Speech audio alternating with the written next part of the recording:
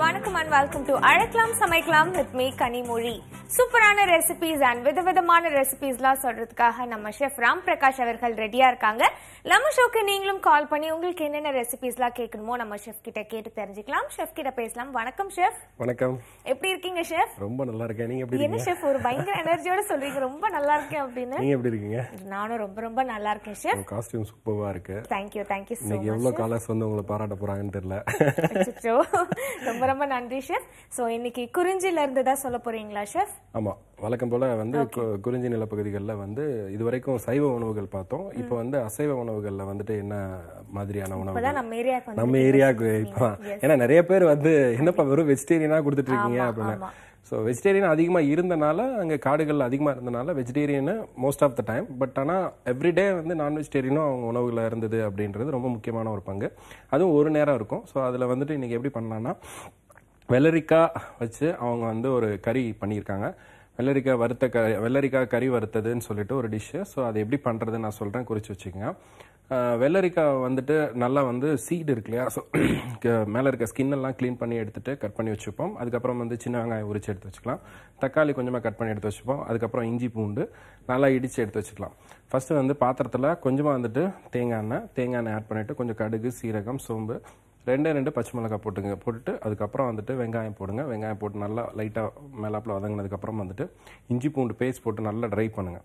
இஞ்சி பூண்டை அந்த ஆயிலில் போட்டு நல்லா குக் ஆகும்போது ஒரு நல்ல ஃப்ளேவர் கிடைக்கும். ஸோ அந்த ஸ்டேஜில் வந்து என்ன பண்ணோன்னா இடித்து வச்ச மிளகு பொடி ஒரு 3-4 ஸ்பூன் போட்டுக்கோங்க. கொஞ்சமாக வந்து மஞ்சத்தூள், கொஞ்சமாக வந்து சீரகப்பொடி போட்டு எல்லாத்தையும் நல்லா வதக்கிட்டு கொஞ்சமாக வந்து வெள்ளரிக்காவும் அந்த கறியும் டேரெக்டாக போட்டுட்டு நல்லா ரோஸ்ட் பண்ணுங்கள். அந்த ஆயில் அந்த இதுலேயே வந்துட்டு அந்த மட்டனை வந்து நல்லா போட்டு குக் பண்ணிங்கன்னா நல்ல ஒரு கலர் கிடைக்கும், நல்ல ஒரு டார்க் ஷேட் வரும். ஸோ அந்த ஸ்டேஜ் வரைக்கும் வந்ததுக்கப்புறம் தண்ணி வந்து கொஞ்சமாக வந்து தண்ணி விட்டுட்டு 2 தக்காளி வந்துட்டு அந்த ஸ்டேஜில் வந்து தக்காளி சேர்த்துங்க. தக்காளி முன்னாடியே சேர்க்கக்கூடாது, பிகாஸ் வந்து வெள்ளரியோட சுவையை வந்து மாற்றி கொடுத்துரும். ஸோ அதனால் வந்து தக்காளி வந்து ஃபைனலாக போடுவோம். போட்டுட்டு கொஞ்சமாக வந்து கருவேப்பிலை, மல்லியில போட்டு லிட்டு போட்டு மூடி வச்சுருங்க. மூடி வச்சுட்டு கரெக்டாக வந்து ஒரு 3 நிமிஷம் வந்துட்டு கழிச்சு பார்த்தீங்கன்னா 3 நிமிஷம் 4 நிமிஷம் கழிச்சு குக் ஆனதுக்கப்புறம் பார்த்தீங்கன்னா நல்லா வெள்ளரிக்காய் வந்து நீர்ச்சத்து அதிகமாக இருக்கிறதுனால மட்டன் வந்து சீக்கிரமாகவே குக் ஆகிடும். கொஞ்சம் லேசான மட்டன், டேரெக்டாக மட்டன் போட்டு குக் பண்ணுறதுனால கொஞ்சம் சாஃப்டான மட்டன் வந்து எடுத்துட்டோம்னா ரொம்பவே நல்லாயிருக்கும். ஸோ இதெல்லாம் போட்டு நல்லா குக் பண்ணதுக்கப்புறம் ஃபைனலாக வந்து கொஞ்சம் தேங்காய் எண்ணெய் போட்டுட்டு பெப்பர் பொடி போட்டுட்டு சர்வ் பண்ணிங்கன்னா ரொம்ப அமேசிங்காக இருக்கும். கண்டிப்பாக ட்ரை பண்ணி பாருங்க. ஸோ சூப்பரான ஒரு ரெசிபி வந்து ஷெஃப் சொல்லியிருக்காங்க, கண்டிப்பாக ட்ரை பண்ணி பாருங்க. இப்போ நம்ம ஷோட ஃபர்ஸ்ட் காலர் லைன்ல இருக்காங்க, பேசலாம். வணக்கம். வணக்கம். வணக்கம். முதல் காலரே வந்து ஒரு குட்டி காலர் நினைக்கிறேன். உங்க பேர் சொல்லுங்க. ரோஷினி. அன்னைக்கு நான் ஃபோன் பண்ணேன். ஓ, அப்ப நீங்க ரெகுலர் காலர் ஆயிட்டீங்களா இப்போ? எப்படி இருக்கீங்கம்மா? நல்லா இருக்கேன். ஸ்கூல் எப்போ ஸ்டார்ட் ஆகுது உங்களுக்கு? ஜூன் 3 ஸ்டார்ட் ஆகுது. ஓகேம்மா, நீ கேட்ட ரெசிபிலாம் ட்ரை பண்ணி பாத்தீங்களா? மஷ்ரூம்ல கேட்டீங்கன்னு நினைக்கிறேன்ல? ஆமா. ஓகே, ட்ரை பண்ணி பாத்தீங்களா? இல்ல, இனிமே தான் ட்ரை பண்ண போறீங்க. ஓகேம்மா, இன்னைக்கு என்ன கேட்க போறீங்க? பொட்டேட்டோ வந்து ஊற வச்சு எப்படி ஃப்ரை பண்றதுன்னு கேட்க. ஓகே, சோ பொட்டேட்டோ சிப்ஸ் மாதிரி கேக்குறீங்க. ஓகேம்மா, ஷெஃப் இருக்காங்க, சொல்லுவாங்க, பேசுங்கம்மா. ஹாய் குட்டி, எப்படி இருக்கீங்க? நல்லா இருக்கேன். நீங்க? நல்லா இருக்கேன். லாஸ்ட் டைம் வந்து அங்கிள்கிட்ட கேட்ட ரெசிபியை நீங்கள் ட்ரை பண்ணலாம்னு நினைக்கிறேன், கரெக்டா? நாளைக்கு கழிச்சு ட்ரை பண்றதுக்கு இன்னைக்கு ஒரு ரெசிபி எது கேக்குறீங்க? ட்ரை பண்ணிட்டு அங்கிள்கிட்ட கேட்கணும். ஒண்ணா ட்ரை பண்ணுவாங்கன்னு நினைக்கிறேன். சைடு டிஷ் சேர்த்து ஒரு சிப்ஸ் ட்ரை பண்றாங்க ஒரே நாள்ல. Okay fine. இன்னைக்கு என்ன ரெசிபி? பொட்டேட்டோ வந்துட்டு சிப்ஸ் எப்படி பண்றதா? ஓகேம்மா, நான் சொல்றேன், குறிச்சு வச்சுக்கோ. பொட்டேட்டோல வந்து 2 வெரைட்டி ஆஃப் சிப்ஸ், அதாவது 2 வெரைட்டியா பண்ணலாம். ஒன்று வந்து ஃப்ரெஞ்ச் ஃப்ரைஸ்ன்னு சொல்லுவாங்க, கடைகள் எல்லாம் கிடைக்கும், பெரிய பெரிய ஹோட்டல் எல்லாம் பண்ணுவாங்க. ஸோ இன்னொன்று வந்து நார்மலாக நம்ம ஊர்ல எல்லாம் பண்ணக்கூடிய சிப்ஸ். So 2 variety. நீங்க வந்து ரொம்ப கிரன்ச்சியா இருக்கணும் அப்படின்னு நினைக்கிறனால நம்ம வந்து பொட்டேட்டோ வந்துட்டு நார்மல் உருளைக்கிழங்கு எப்படி செலக்ட் பண்ணி சிப்ஸ் எப்படி பண்றதுன்னு நான் சொல்றேன், குறிச்சு வச்சுங்க. வேக வச்ச உருளைக்கிழங்கு பண்றதா நீங்க கேட்டிருந்தீங்கன்னு நினைக்கிறேன், ஐ திங்க். ஸோ அதனால வந்துட்டு ஃபர்ஸ்ட் வந்து உருளைக்கிழங்கை வந்து உப்பு போட்டுட்டு கொஞ்சமாக வந்துட்டு மேலாப்பில் பொட்டேட்டோவோட 2 சைட்லேயும் வந்து குச்சி, டூத் பிக்குன்னு கிடைக்கிற இது பல்லு குத்துற குச்சி இருக்கு இல்லையா, ஸோ அந்த குச்சியை வச்சு மேலாப்பில் குத்திட்டு ஒரு 2 செகண்ட் வந்து கொதிக்கிற தண்ணியில் போட்டோன்னே எடுத்துருங்க. எடுத்துட்டு நார்மலாக வந்து சீக்கிரத்தில் வந்து நல்லா சீச்சி எடுத்துருங்க. உப்பு போட்டு தான் பாயில் பண்ணணும். ஸோ உப்பு போட்டு பாயில் பண்ணால் தான் அந்த உருளைக்கிழங்குல கொஞ்ச நாளும் அந்த சால்ட் இறங்கும். ஸோ அதுக்கப்புறம் வந்துட்டு உருளைக்கிழங்கை நல்லா சீச்சி எடுத்துட்டு நார்மலாக வந்து ஆயில் கரெக்டான பக்குவத்தில் வச்சுங்க. ஃப்ரை பண்ணுறதுக்கு கண்டிப்பாக நம்ம கடலெண்ணெய் ட்ரை பண்ணுங்கள், ரொம்பவே சூப்பராக இருக்கும். ஸோ கடலெண்ணெய் ஆயிலை ஹீட் பண்ணிவிட்டு இந்த சீச்சி வச்சுருக்க பொட்டேட்டோ அதில் போட்டுட்டு நல்லா கிறிஸ்பியாக நல்லா ஒரு கரெக்டான ஹீட்டில் வந்து ஃப்ரை பண்ணிங்கன்னா நல்லா கிறிஸ்பியாக வரும். ஸோ அதுக்கப்புறம் வந்து எடுத்ததுக்கப்புறமா கொஞ்சமாக வந்து சால்ட்டு போட்டுட்டு தென் வந்து சில்லி பவுடர் கடைகள் எல்லாம் பாக்கெட்டு காஷ்மீரி சில்லி பவுடர் கிடைக்கும். ஸோ அதையும் சேர்த்து ஆட் பண்ணிவிட்டு கொஞ்சமாக வந்து லெமன் ஜூஸ் இருக்கு இல்லையா, லெமன் ஜூஸ் புளிஞ்சதை வந்து லைட்டாக வந்து லெமன் சால்ட்டுன்னு கூட கடைகளில் கிடைக்குது. ஸோ அதை கூட ட்ரை பண்ணலாம். ஸோ ரொம்ப டிஃப்ரெண்ட்டாக இருக்கும். ஸோ அதை போட்டுட்டு டாப் பண்ணிட்டு ட்ரை பண்ணி பாருங்கள், ரொம்பவே சூப்பராக இருக்கும். கண்டிப்பாக ட்ரை பண்ணி பாருங்க. Thanks for calling. அடுத்த காலர் லைன்ல இருக்காங்க. வணக்கம். ஹலோ, வணக்கம்மா, உங்க பேர் சொல்லுங்க. என் பேர் கௌதமி, அம்பத்தூர்ல இருந்து கால் பண்றேன். ஓகேம்மா, எப்படி இருக்கீங்கம்மா? நல்லா இருக்கேன். ஓகே, சாப்பிட்டாச்சுங்களா? நாங்க எல்லாரும் ரொம்ப ரொம்ப நல்லா இருக்கோம்மா, நன்றிமா. சாப்பிட்டீங்களா? சாப்பிட்டாச்சு. என்ன சமையல் இன்னைக்கு? இன்னைக்கு ரசம் தான். மறந்துட்டீங்களா? ஆமா, யோசிச்சு சாப்பிடணும். ஓகேம்மா. ஓ, இனிமே தான் சாப்பிட போறீங்களா? ஆமாமா. அப்ப சாப்பிட்டேன்னு சொன்னீங்களே. அது பிரேக்ஃபாஸ்ட். இல்ல. ஓகே, அதுவும் மறந்துட்டாங்கன்னு நினைக்கிறேன். ஒரு படபடப்பா இருக்குன்னு நினைக்கிறேன் எங்க கிட்ட பேசுறதுக்கு, அப்படிதானே? இல்ல, ரொம்ப நாள் கழிச்சு கால் பண்ணிருக்கல, அதனால. ஓ, ஆல்ரெடி பேசிருக்கீங்களா? ஓகேம்மா, என்ன ரெசிபிமா கேட்க போறீங்க? எங்க வீட்ல 2 பாப்பா இருக்காங்க, 10 months ஆகுது. ஓகே. பருப்பு கடையில ஒரு சூப்பரா இருந்தா, நாங்க செஞ்சு சரியாவே வரமாட்டிருக்கு. ஓகே. பருப்பு சாதம் இன்ட்ரெஸ்டா சாப்பிடுறாங்க, அந்த மாதிரி ஒரு பருப்பு கடையில ஒரு கொஞ்சம். சரிங்கம்மா, ஷெஃப் இருக்காங்க, பேசுங்கம்மா. அம்மா வணக்கம். வணக்கம் சார், எப்படி இருக்கீங்க? நல்லா இருக்கேன். ஓகே, என்ன இன்னைக்கு குழந்தைங்களுக்கு பிடிச்ச மாதிரி ரொம்ப. ஆமா, 2 ட்வின்ஸ் 2 பேபி இருக்காங்க சார்.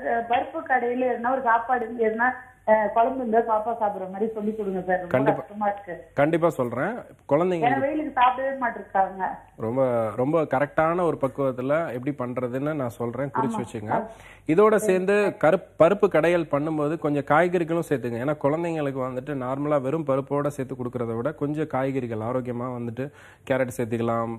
இந்த வெயில் காலத்துல வந்துட்டு சக்கரை பூசணி சேர்த்துக்கலாம், அந்த புடலங்காய் சேர்த்துக்கலாம். இந்த மாதிரி வாட்டர் காய்கறிகள் இருக்கு இல்லையா, ஸோ அதெல்லாம் வந்து இந்த பருப்பு கடையில ட்ரை பண்ணிக்கலாம். ஸோ என்ன காய்கறி போடணுமோ போட்டுட்டு அதோட சேர்த்து போட்டு நல்லா மேஷ் பண்ணிட்டீங்கன்னா பருப்போட அதுவும் குழஞ்சிரும், சுவையும் வந்து சூப்பராக இருக்கும். ஸோ நான் எப்படின்றத நான் சொல்றேன், குறிச்சிக்கங்க.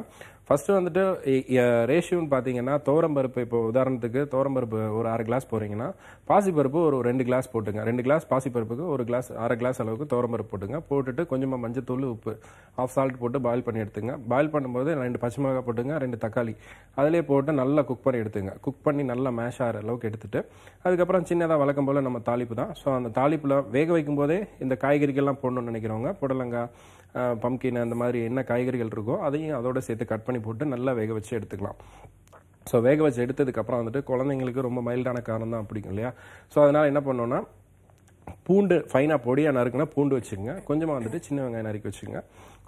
அதுக்கப்புறம் வந்துட்டு நார்மல் தாளிப்பு தான். பாத்திரத்தில் கொஞ்சம் நெய் போடுங்க. நெய் போட்டுட்டு கொஞ்சோண்டு சீரகம் அண்டு பூண்டை போட்டு நல்லா ரோஸ்ட் பண்ணுங்கள். சீரகம் போட்டு பூண்டு போட்டு ரோஸ்ட் பண்ணிட்டு ஃபைனாக வந்து கருவேப்பிலையை வந்து பொடி பொடியாக நறுக்கி வச்சுங்க.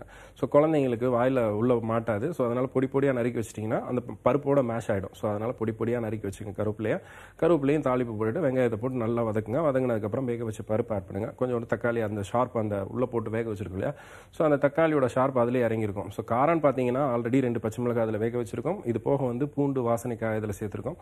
கொஞ்சமாக வந்து பெருங்காய பொடி போட்டுட்டு மல்லி இலை ஃபைனாக இருக்குன்னா மல்லி இலையை போட்டுட்டு சால்ட் போட்டு நல்லா கொதிக்க வச்சிங்கன்னா சூப்பராக இருக்கும் இந்த பருப்பு கடையல். கண்டிப்பாக ட்ரை பண்ணி பாருங்க. நம்ம ஷோட அடுத்த காலர் லைன்ல இருக்காங்க. வணக்கம். சமைக்கவும் சுவைக்கும் கற்றுத்தரும் புதிய தொலைக்காட்சியும் கனிமொழி செப் ராம் பிரகாஷையும் வணங்குவது வேளாங்கண்ணி சொக்கலிங்க மேடம். வணக்கம் சார், எப்படி இருக்கீங்க? நல்லா இருக்கேன், நீங்க எப்படி இருக்கீங்க? நாங்க எல்லாரும் ரொம்ப ரொம்ப நல்லா இருக்கோம். இன்னைக்கு என்ன சமையல் உங்க வீட்ல? எங்க வீட்டுல இன்னைக்கு அவரைக்காய் சாம்பார், கத்திரிக்காய் பொரியல். ஓகே சார், என்ன ரெசிபி கேட்க போறீங்க? இன்னைக்கு வந்து கம்பு மிளகு சாதம் செய்வது எப்படின்னு கேட்கணும். அது போல நான் வந்து சாமை அரிசியில உப்பு போட்டு பணியாரம் செய்யறத பத்தி சொல்லலாம்னு பார்த்தேன். ஓகே சார், கண்டிப்பா சொல்லுங்க. சார் வணக்கம். வணக்கம் ராம்பிரகாஷ் சார், நல்லா இருக்கீங்களா? நல்லா இருக்கேன், நீங்க எப்படி இருக்கீங்க? நல்லா இருக்கேன். ஓகே, இன்னைக்கு என்ன உங்க ஸ்பெஷல் ரெசிபி பயங்கரமா இருந்தது, சாமையில வந்துட்டு ஒரு பணியாரம். சாமை அரிசி பணியாரம் செய்யறத பத்தி சொல்லலாம்னு பார்த்தேன். தாராளமா சொல்லுங்க. சாமை அரிசி பணியாரம் தேவையான பொருட்கள்: சாமை அரிசி 1 கப்பு, ஓகே, பச்சரிசி 1/2 கப்பு, வெள்ளை உருட்டு உளுந்தம் பருப்பு 1/2 கப்பு, சரி, வெந்தயம் 2 ஸ்பூனு, பெரிய வெங்காயம் 1, பச்சை மிளகாய் 1, கொத்தமல்லி கருவேப்பிலை கொஞ்சம், உப்பு கொஞ்சம், எண்ணெய் வேக வைக்க தேவையான அளவு எடுத்துக்கணும். சரி. செய்முறை வந்து சாமை அரிசி, பச்சரிசி, வெள்ளை உளுந்த பருப்பு, வெந்தயம் ஆகியவற்றை தண்ணீர் ஊத்தி 3 மணி நேரம் நன்கு ஊற வைக்கணும் சார்.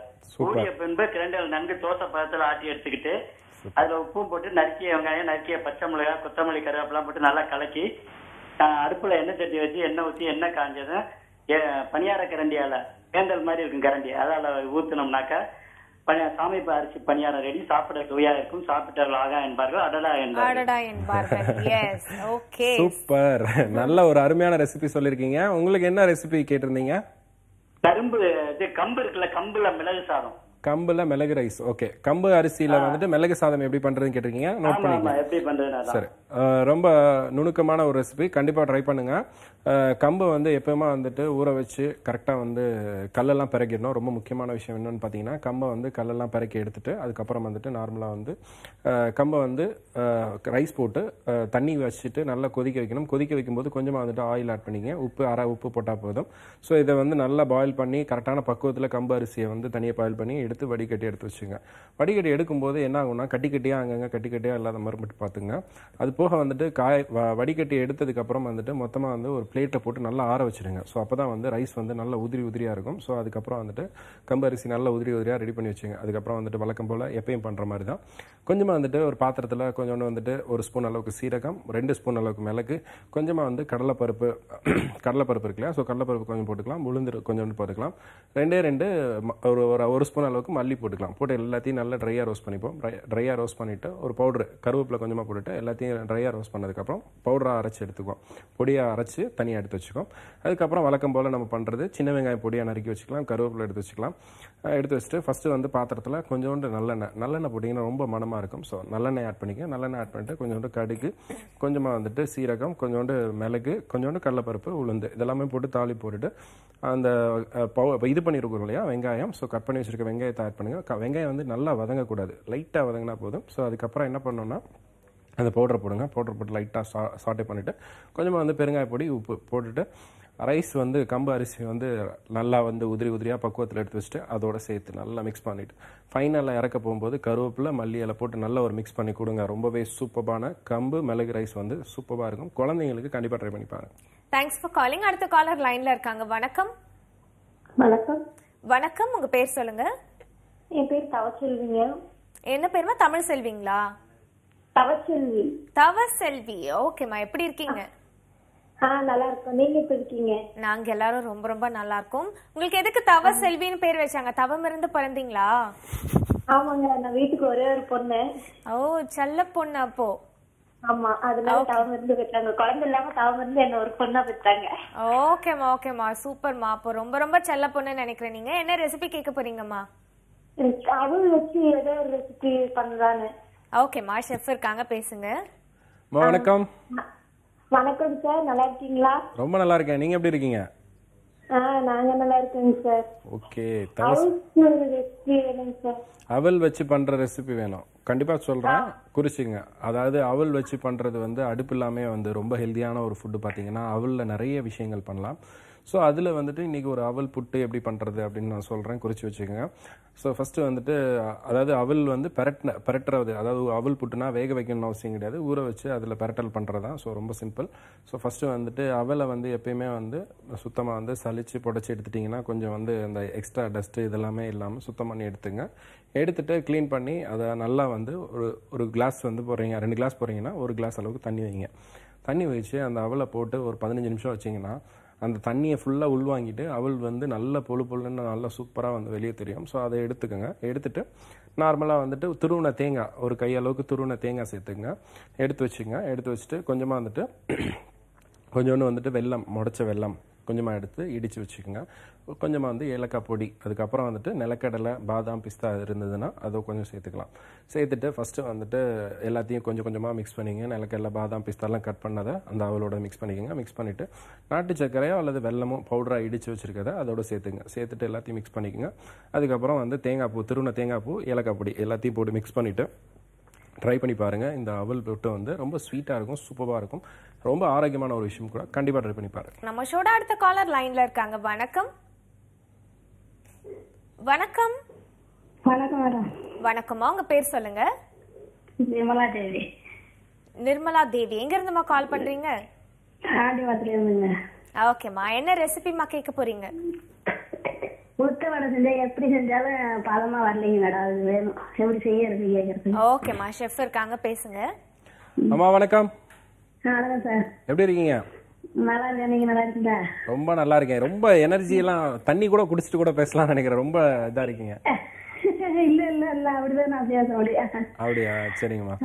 இப்ப இன்னைக்கு என்னம்மா உளுந்த வடை எப்படி பண்றதுன்னு சொல்லி கேட்டிருக்கீங்க இல்லையா? எப்படி செஞ்சாலும் பதமா வரல. சூப்பரான பதத்துக்கு நான் சொல்றேன், நோட் பண்ணிக்கங்க. சரிங்களா? சொல்லுங்க, குறிச்சிங்க. ஓகே. உளுந்த வடைக்கு வந்துட்டு ஆட்டுற பக்குவம் ரொம்ப முக்கியம், அதை விட ஊற வைக்கிறது ரொம்ப முக்கியம். ஸோ உளுந்து போட ஒரு கிளாஸ் போடுறீங்கன்னா அதில் 1 ஸ்பூன் அளவுக்கு வெந்தயம் கொஞ்சமாக சேர்த்துங்க. ஒரு 1/2 ஸ்பூன் அளவுக்கு வெந்தயம் சேர்த்துங்க. சேர்த்து குறைஞ்சது வந்து ஒரு 1/2 hour 1 hour ஊற வச்சுங்க. நல்லா ஊறினதுக்கப்புறம் நல்லா பொழுன்னு ஆட்டணும். ஸோ நல்லா பொழுன்னு ஆட்டும் போது என்ன பண்ணலான்னா கொஞ்சமாக வந்துட்டு மரவள்ளி கிழங்கு இருக்கு இல்லையா? ஸோ மரவள்ளி கிழங்கு கொஞ்சோண்டு ஒரு பீஸ் வந்து ஒரு குட்டி பீஸாக வந்து கட் பண்ணிக்கோங்க. ஸோ கட் பண்ணிக்கிட்டு குட்டி மரவள்ளி கிழங்கு பீஸை வந்து கட் பண்ணிட்டு மேலே இருக்க ஸ்கின் எல்லாம் பீல் பண்ணிட்டு நாரெல்லாம் இருக்கும், அந்த நாரெல்லாம் எடுத்துட்டு உளுந்து ஆட்டும் போது அதோட சேர்த்து வேக வச்சுங்க. வேக வச்சா அந்த மரவள்ளி கிழங்கு உளுந்து ஆட்டும் போது அதோட சேர்த்து மிக்ஸ் பண்ணிக்கோங்க. ஆட்டி நல்லா மிக்ஸ் ஆகிட்டு ஒரு 15 நிமிஷம் நல்லா ஃபர்மெண்டேஷனில் நல்லா பொங்கி வரும். உங்களுக்கே தெரியும், அந்த உளுந்தை விட நல்லா பொங்கி நல்லா ப்ளஃபியாக வரும். ஸோ அந்த ஸ்டேஜில் என்ன பண்ணுங்கன்னா கொஞ்சமாக நறுக்கின சின்ன வெங்காயம், பச்சை மிளகாய், மல்லி, கருவேப்பில்லை அண்டு கொஞ்சோண்டு சீரகம், பெருங்காயப்பொடி, உப்பு இதெல்லாமே போட்டு மிக்ஸ் பண்ணிக்கோங்க. மிக்ஸ் பண்ணிவிட்டு பாத்திரத்தில் எண்ணெய் போடுங்க. எண்ணெய் வந்து நல்லா சூடாக இருக்கணும். எப்பயுமே வந்துட்டு உளுந்த வடை செய்கிறவங்க கண்டிப்பான முறையில் வந்து கடலை எண்ணெய் ட்ரை பண்ணிங்கன்னா நல்ல வாசனையாக இருக்கும், நல்ல டேஸ்டியாகவும் இருக்கும். சீக்கிரமாக எண்ணெய் அந்த உளுந்த வடையில் குடிக்காது. ஸோ அதனால் ஆயிலை வந்து நல்லா கரெக்டான பக்குவத்தில் வச்சுட்டு கரெக்டான ஷேப்பில் தட்டி அழகாக போட்டு ட்ரை பண்ணிங்கன்னா ரொம்ப ப்ளஃபியாக டேஸ்டியாக ஆயில் குடிக்காமல் ரொம்ப கிறிஸ்பியாக இருக்கும். கண்டிப்பாக ட்ரை பண்ணி பாருங்க. Thanks for calling. அடுத்த காலர் லைன்ல இருக்காங்க. வணக்கம். ஹலோ வணக்கம், உங்க பேர் சொல்லுங்க. ஹலோ, அரக்கணத்துல இருந்து தமிழ் பேசுறேம்மா. கனிமொழியம்மா, எப்படி இருக்கீங்க? நாங்க எல்லாரும் ரொம்ப ரொம்ப நல்லா இருக்கோமா. நீங்க எப்படி இருக்கீங்கம்மா? நல்லா இருக்கிறோம்மா, நல்லா இருக்கோம்மா. என்ன ரெசிபிமா கேட்க போறீங்க? எங்க சார் வரீங்களா? ஷெஃப் அவங்க வந்து வெளியூர் போயிருக்காங்கம்மா, அதனால அவங்க வரலமா. ஓகேமா, என்னம்மா ரெசிபி கேட்க போறீங்க? குழி பணியாரம் கேட்கணும்பா, வெல்லம் போட்டு செய்யற மாதிரி. சரிங்கம்மா, ஷெஃப் இருக்காங்க, பேசுங்கம்மா. அம்மா வணக்கம். ஹலோ, வணக்கம் சார். எப்படி இருக்கீங்க? நல்லா இருக்கேன்மா, நல்லா இருக்கேன். இன்னைக்கு குழி பணியாரம் பண்றது எப்படின்னு கேட்டிருக்கீங்க இல்லையா? ஆமா, குழி பணியாரம் வெல்லம் போட்டு செய்யறது கண்டிப்பா சொல்றேன், நீங்க கண்டிப்பா சொல்றேன், நீங்க குறிச்சு வச்சுங்க. ஓகே. ஃபர்ஸ்ட் வந்து குழிப்பணியாரத்துக்கு பச்சரிசி கொஞ்சோண்டு வந்துட்டு புழுங்கல் அரிசி. பச்சரிசி வந்து எவ்வளோ போடுறீங்களோ அதில் ஒரு 10% அளவுக்கு புழுங்கல் அரிசி சேர்த்துக்குங்க. ஸோ போட்டு நல்லா ஊற வச்சுட்டு கொஞ்சோண்டு வந்து ஒரு 100 கிராம் 50, அதாவது ஒரு கிளாஸ் போடுறீங்கன்னா அதில் ஒரு 2 ஸ்பூன் அளவுக்கு உளுந்து கொஞ்சமாக சேர்த்துங்க, ரொம்ப சேர்க்கணும் அவசியம் இல்லை. ஸோ எல்லாத்தையும் சேர்த்து ஒன்றா ஊற வச்சுருங்க. கொஞ்சோண்டு வெந்தயம் 1 ஸ்பூன் அளவுக்கு வெந்தயம் போட்டு எல்லாத்தையும் ஒன்றா ஊற வச்சுட்டு நல்லா ஆட்டி எடுத்துக்குவோம் பக்குவமாக. ஆட்டி எடுத்ததுக்கப்புறம் ஃபர்மெண்டேஷன் வந்து பொங்கி நல்லா அந்த உளுந்து, அதாவது அந்த பணியாரம் தோசை மாவு வந்துட்டு பணியார மாவு வந்துட்டு நல்லா பொங்கி வரும். ஸோ அந்த ஸ்டேஜில் என்ன பண்ணோம்னா கொஞ்சமாக வந்துட்டு வெல்லம் வந்து தனியாக வந்து ஒரு பாத்திரத்தில் போட்டுங்க. வெல்லத்தை போட்டுட்டு ஒரு கிளாஸ் அளவுக்கு இடித்த வெல்லத்தை போடுறீங்கன்னா ஒரு கிளாஸ் அளவுக்கு தண்ணி வச்சுட்டிங்கன்னா தண்ணி நல்லா கொதிச்சு அந்த கீழே மண்ணெல்லாம் கீழே இறங்கிடும்.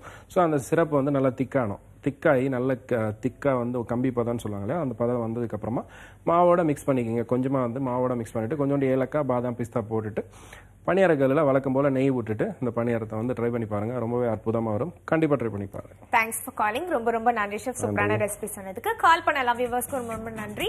இதே மாதிரி வேற ஒரு இன்ட்ரெஸ்டிங்கான எபிசோட்ல சந்திக்கிறேன். Until then, this is Kanimozhi signing off. Azhaikalam Samaikalam.